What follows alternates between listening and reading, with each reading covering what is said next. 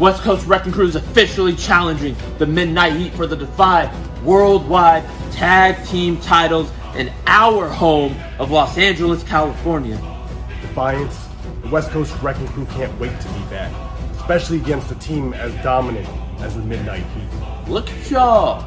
Little Flair changing your name, Defy Tag Team Champions. You would think you're trying to be like someone else.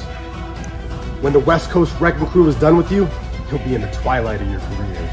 Oh, Ricky, how we sure as hell meet again. Ricky, I'm going to grab your bowling ball head, palm it, and I'm throwing strikes all night. And Eddie, I see you too. Eddie, I will reach back and pull you by your ironic mullet and slap it off your head. I see y'all defending those Defy Tag Team Championships really, really well. Midnight Heat, y'all are one of the best tag teams in the West. So how about this?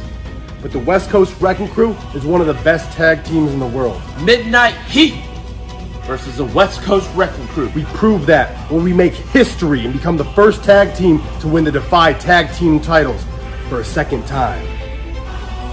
Two-time? Two-time? Defy Tag Team Champions? Shit!